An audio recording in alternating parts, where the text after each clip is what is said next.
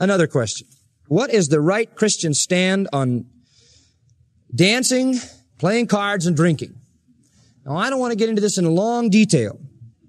Let me just say this. Dancing is in the Bible, to start with. There's no question about that. David danced before the Lord. There was dancing and praising God in Psalm 150. The Old Testament, there was dancing that was exalting and praising the Lord. Now, if you were, however, to use that as a defense of modern-day dancing, you would find yourself ill-pressed to do that. The dancing that was done in the Old Testament was done by an individual before God as the full expression of joy. I'm not even too sure that there were any particular steps. I don't think somebody did, when they got really blessed, they did the funky chicken or whatever the thing is, I don't think they had a new wave of Hebrew dances swinging through the land. What it means is that they praised God by the expression of the body. They just abandoned themselves to the joy that was theirs in God. There wasn't any indication that it was ever a partner thing or there ever was anything closely or remotely related to sexual stimulation involved. But, on the other hand, if you study Old Testament history, you'll find out that the pagans danced orgy dances. And the whole key to what they were doing was to stimulate the sex drive. That's what we've inherited today. Not the worshipful expression of the body as it frees itself to just glorify God and to express its joy as it spins and twirls and jumps and leaps and praises God. You know who did a dance in the New Testament? The guy in Acts that got healed. He was dancing all the way through the temple, leaping and jumping and praising God. Now that God likes. But hanging on somebody and going around a smoke-filled room with the lights out while somebody sings a suggestive song isn't remotely related to the Word of God. We used to say when we were in Christian school, I went to a Christian school and didn't have any dances, we were fairly well protected. A guy became a Christian, and he said, we used to go to the dance because we'd take a girl out and take her to the dance, get her all warmed up, and then we could go out and neck. He said, then when I became a Christian, I realized you don't dance, you just go right out and neck.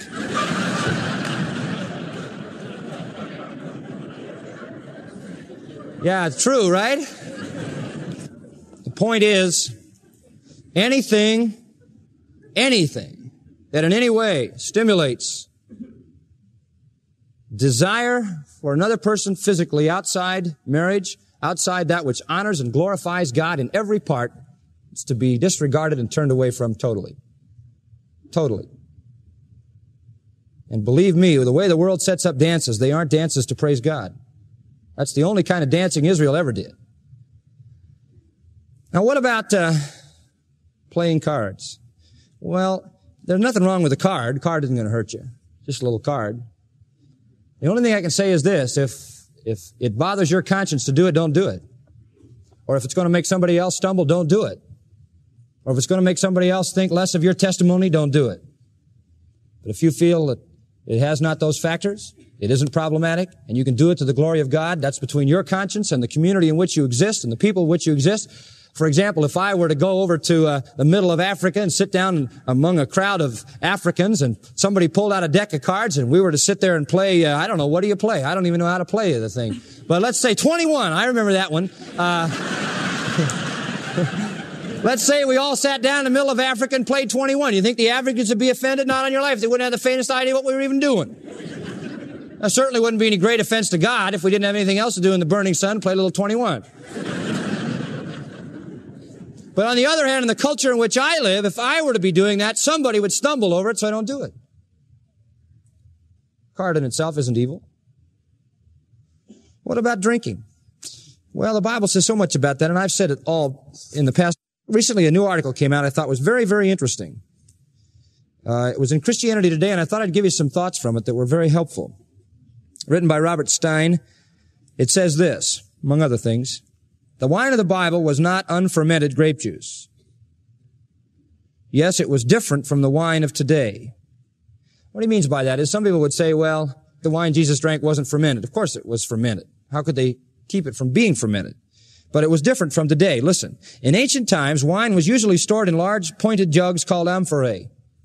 When wine was to be used, it was poured from the amphorae into large bowls called craters, where it was mixed with water.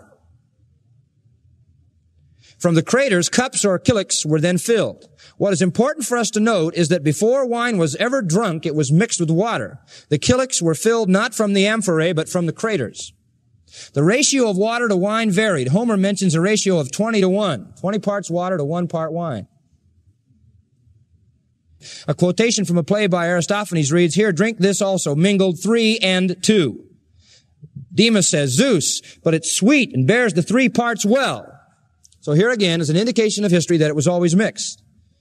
There are mentions of everything from 2-1 to 20-1.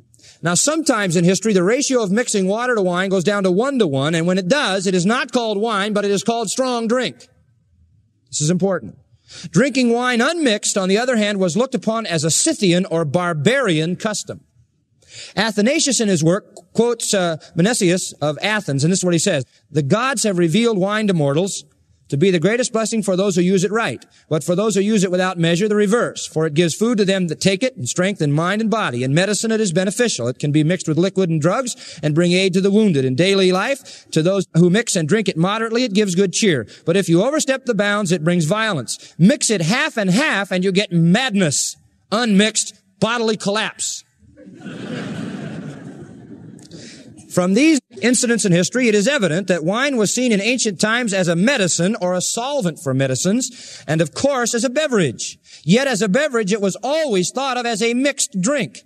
Plutarch says we call a mixture wine, although the larger of the components is water.